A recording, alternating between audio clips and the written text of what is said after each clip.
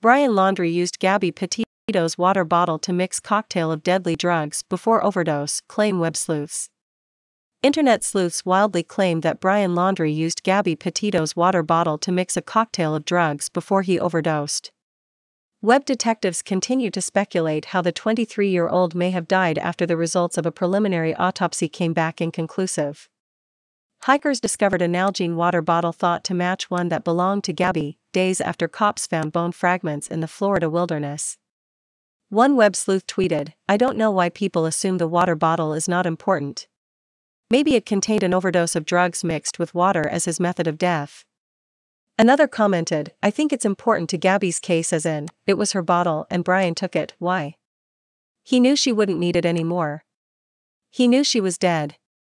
There is no evidence that Laundrie overdosed.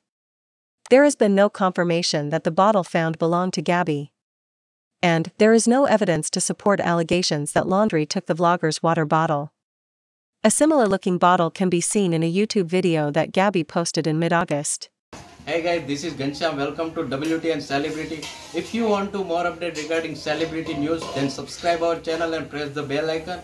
We daily upload 3 to 5 videos on update regarding celebrities in the world. So thank you very much for watching our video. Thank you very much.